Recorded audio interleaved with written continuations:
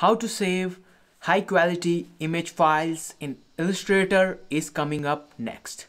Hey guys, this is Ankit from the Guy's Computer, and this is the second video of playlist Learn Adobe Illustrator.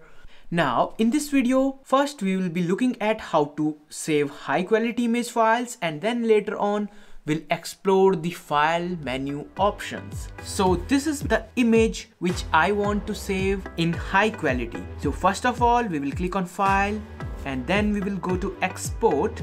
Here we will get three options, but to export it in PNG or Jpeg, we will simply click on export as. Now here you have to name it, and then you can select the extension. Now if you select PNG, then while clicking export, it will give you some options. If you need a larger file with higher quality one, then you can select it. Otherwise, if you want this file for web page, then you can select 72 ppi.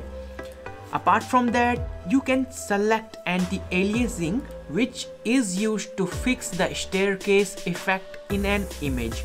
So you can set it default. Now if you select interlaced, then this function will make your image load in step by step, like first blurry one, then it will load a fully one in a slow internet connection. Other than that, you can change the background to transparent or white, but make sure if you need a transparent background, then your background layer must be unchecked. For example, right here I have enabled this background layer as gray. Now I will go to export as, and as soon as I will click on export, now you can see even in transparent mode I can see the background. So make sure you hide the background layer. Now if you want the file in JPEG, then select JPEG and click on export. Now you will get the options such as color mode, where you can select, and if you drag this slider to the right, you will get the highest quality file with a larger file size. In the compression method, these also compress the image in such a way that whenever this image will load in a slower internet connection, in the baseline it will load step by step, like line by line. However, in the progressive option, it will load the full file at an instant, but then it will be a little bit blurry one till the browser download the full file. Now we have the resolution for screen, 72 ppi is fine. For printing purpose, select 300 ppi.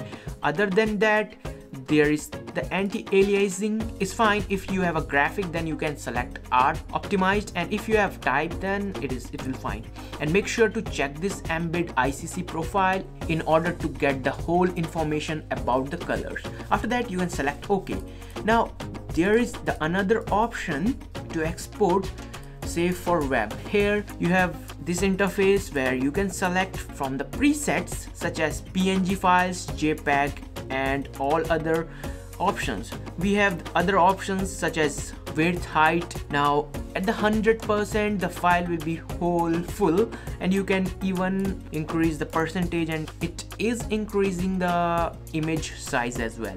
Now if I check this mark, clip to artboard, here it will take the whole artboard. And if you want just the image file, just uncheck this and you will get the image file. Now you can click on save and your task will get done. Now the next option in export is export for screens, where we have two tabs. One is artboard, which is for exporting artboards. We have got a couple of options here such as all and range. If you want only one and two only, then it will select the range. And then we have got the full document. Okay, so this full document is treating the whole three artboards as one. Now after that, we can select the location. You can also create subfolders as scale or format. And then we have the format option. For example, if you want it as PNG, and then if you want another as JPEG, then you can set these as well, and you can choose the scale. 1x is for the normal size, whereas 2x and 3x will multiply the original size. And then you have got the naming option as well, which you can select There at the prefix, you can add your own prefix, guys. After that, you can click on export artboard, then it will export it.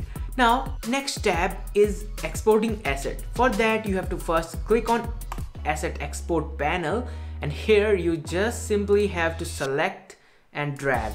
That's how it will work, and after that, when you click on export, it will export your assets.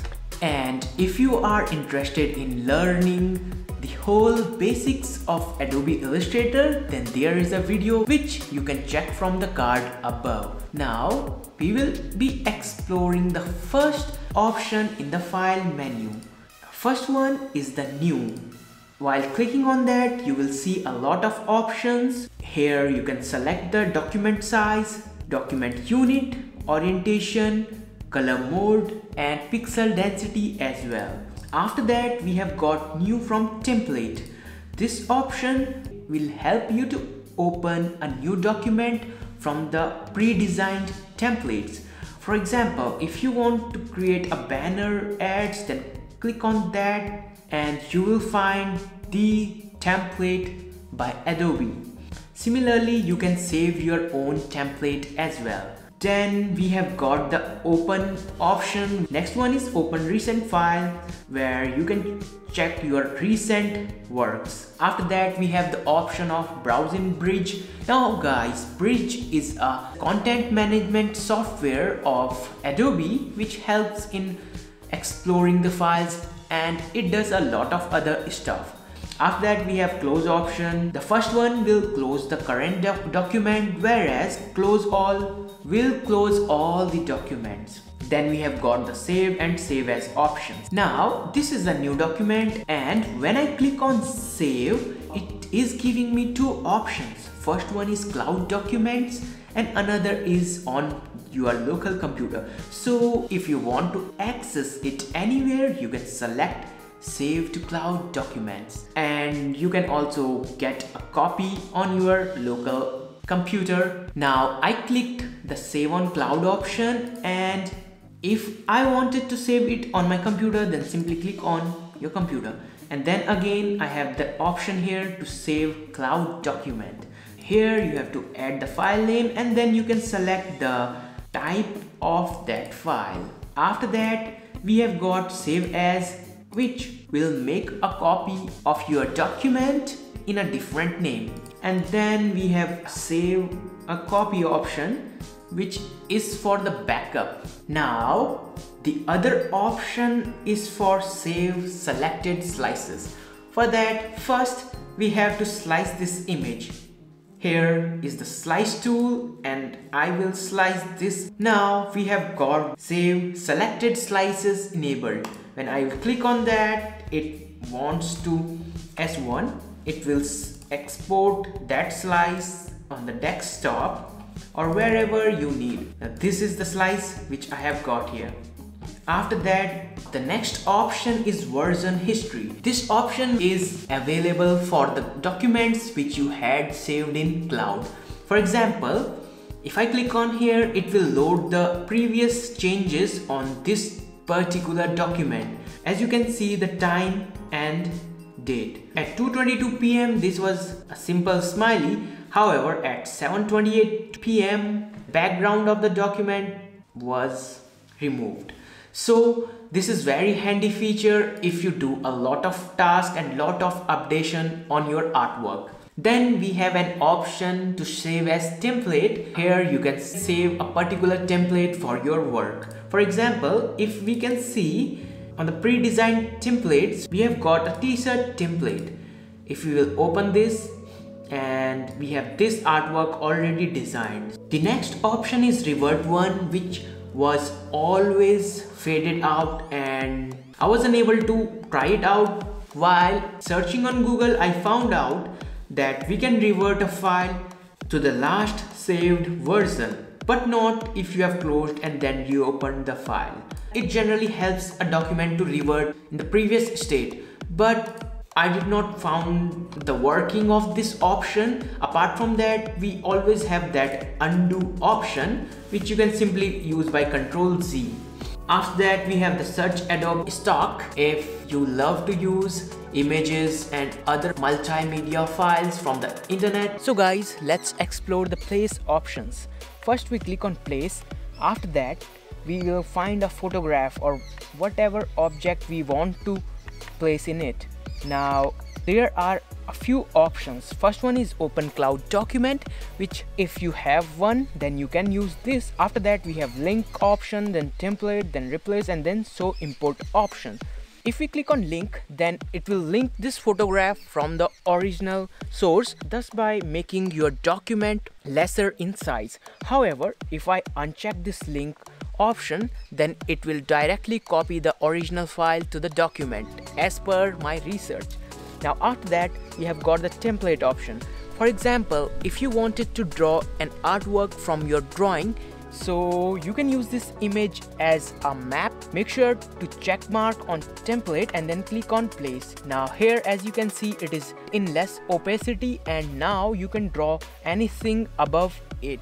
Now if we have an image already in the document and we want to replace it, then we will be using the replace option, and after that we have show import options, which helps in displaying import options as per the Adobe document. After that we have the export options, which we already had seen, and then we have the export selection to export an object which is selected.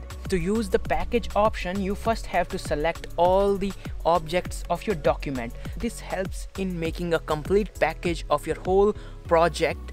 If I will click on package and I will make it, and then it will save the whole information. If I had used a font, it will copy that font. Then if you have some image or any other object, it will be copying it. Now after that, it will have a detailed report about the document, which is quite handy. And then we have got scripts. Now scripts are an important feature of Adobe Illustrator, which helps in automation. For example, if I want to export this document as a flash, then I can use this script. Now if you are a programmer, then you can create your own script. However, I have downloaded a script file. This is the file which I got here, right here. It's .js. To use it, first you have to copy this file and then you have to paste it into program files, then Adobe Illustrator, presets, and under ENUS you have to find scripts. Here I have pasted this file and I actually renamed its extension as .jsx. Now after that, I have 4 objects, and then I will go to the scripts option and I have found adjust dashes. Now I will click on that option and here you can see the effect. Now we have a lot of other script files available as well. Now after that, the next option is document setup, where we will find option regarding units. We can also set the bleed. To understand bleed, it's an area which will be cut by the printing machine. Now there is an option show images in outline mode. If you check this option, then whenever you will place an image, when I am in outline mode, then we can see the image. If I turn that option off, then this image will vanish.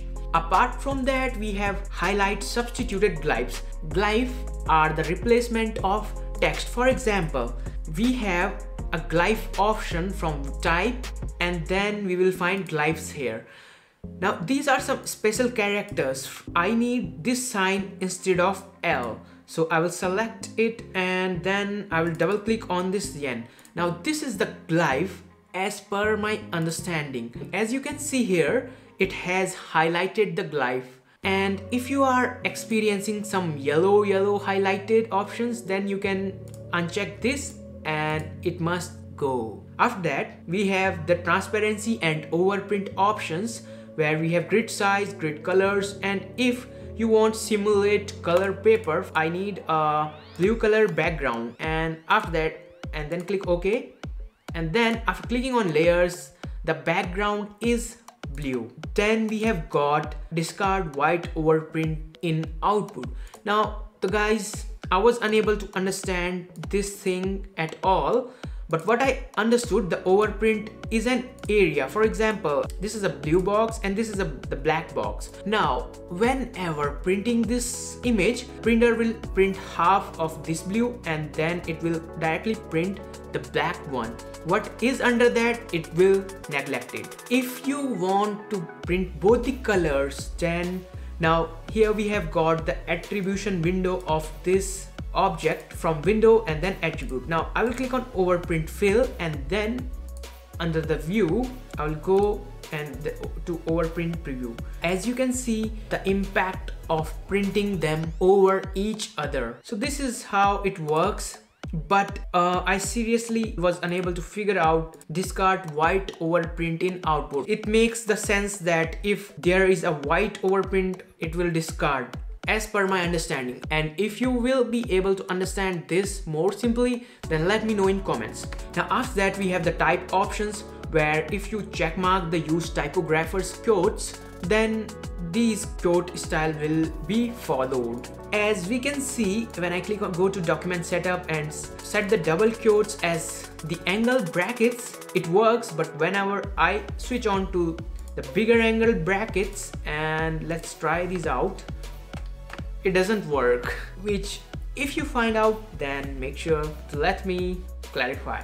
Now we have the document color mode, where we can change the color style either CMYK or RGB. Next we have got the file info. While clicking on that, you will see a lot of information, but most of the time it will be empty depending on the data. When I opened a photograph directly, then I got some camera information. The next one are print options. First we have got the print preset, where you can define your own settings and then save it. After that, we have got the printer. Now you will be selecting your printer, which will be cool. But if you select Adobe PostScript file, now the next option, which was logged before, had been enabled. Now this PostScript file is a file which had been saved in a PostScript format, and this PostScript is a programming language designed by Adobe. Now where is it used? Well, according to Google, it can be used for PostScript printers, which are very high-end printers. Now after that, we have some general settings where you can select the number of copies, checkmark the reverse order, and a lot more. After that, there is an option for marks and bleed. Guys, have you ever seen such kind of marks on a paper? These are the printer marks. If you want these, then you can check mark these all.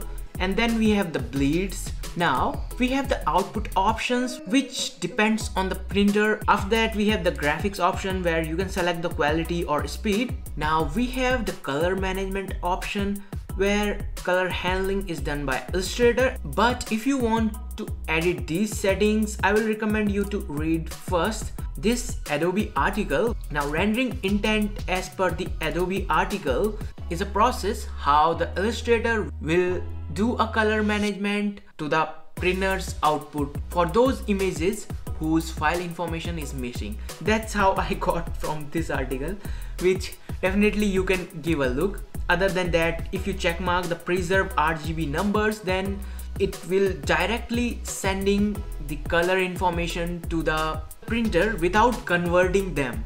After that, we have the advanced option, where if you want to print it as bitmap, you can do it. And we already have seen the overprint, which had been discarded. And if you want a higher resolution, then you can select this one, and you have more custom settings. Now in the end, we have the summary, and then you can simply click on print. In the end, guys, we have the exit option in the file menu. So this was my understanding on Adobe Illustrator, and if I have misunderstood something, let me know, correct me in comments.